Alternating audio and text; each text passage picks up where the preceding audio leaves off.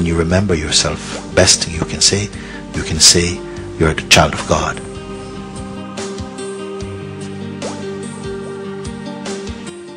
Can there be a satisfying answer to the question, who am I? Your name was given to you.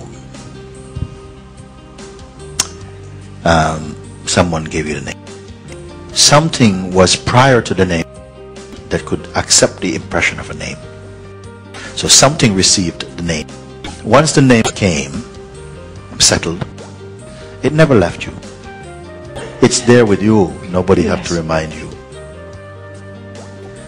If you cannot forget that your name, your Christian name, okay, how much more can you forget that which was necessary to hold the name? So an idea came that I must remember what I am. And this idea, believed in, has eclipsed your intuitive knowledge that, of course I cannot forget what I am. An idea that you can forget what you are replaced the idea that I am what I am. And it cannot be forgotten. And so I need to do something to remember that I am the consciousness, which the forgetting and the remembering must necessarily take place in consciousness. The idea that I have to remember that I am awareness, which is the duty of awareness to remember itself, was a concoction created by the mind, not by awareness. Awareness also cannot be perceived, nor can it manifest without. Mind cannot manifest without awareness, you see. Listen to that.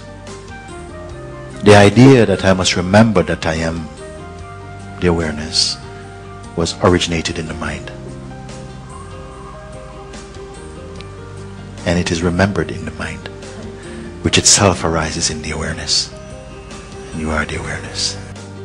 This is the power of the mind, you may say, when believed in. Who believes in the mind? The beingness believes in the mind. What is this beingness? The intuition, the natural feeling, I am. That intuition, that sense, that beingness itself, you see, is the watcher of the mind itself. It is the original witness, it's the witness. It's the witnessing. It's that dynamic witnessing. But that witnessing, okay, that witnessing is not the absolute witness. Because when you go to deep sleep, you cannot witness anything. You cannot witness any story. You could go to bed with your freshly married husband and you cannot take him into that state with you. You cannot take even God in this state with you, the remembering. You cannot even take I in that state with you. And you love deep sleep. You spend good money to buy good bed, to get into the state where you forget everything, including yourself. And you love it. You love to be eyeless. Nobody buys a bed for dreaming. Dreaming is a second-class ticket. You buy a bed to forget everything completely, including your own existence. And in that space you are refreshed. Your beingness, your body, mind, and all your faculties are refreshed in total liquidation. So something is aware even of the sense, the intuition, I am. I am. The highest knowledge is that intuition, I am, which is synonymous with the original seer, the original witness, so to speak, which functions when consciousness is available, either in the form of the waking state or the dreaming state. But that consciousness that witnesses existence is not there in deep sleep state. And yet something enjoys deep sleep. I wonder what it is. Something enjoys deep sleep. If you wake up in the morning and your night was full of dream, then you look a bit ragged, grumpy. When you go into total annihilation of any perception, you come into real rest. You wake up refreshed. Then the feeling I am is there again.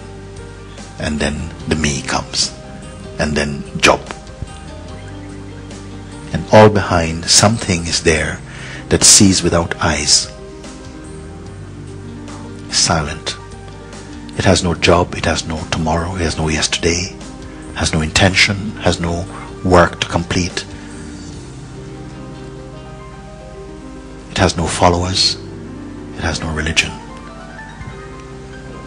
Perfect, you see.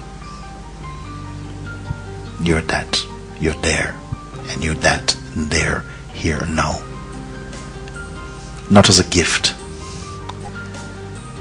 not as a consequence, inevitably, undeniably, beyond any variation, you're here. This existence is for celebrating yourself. When you forget yourself, you bring in a taste of what you call suffering. Then you convert your I into an orphan. When you remember yourself, best thing you can say you're the child of God. When you witness this I amness state, you're beyond all. There are no words there. You cannot describe there. There's no night or day there. There's no life or death there. It's not stagnant or sterile. It's not a vacuum or a void. It simply is the womb of existence itself.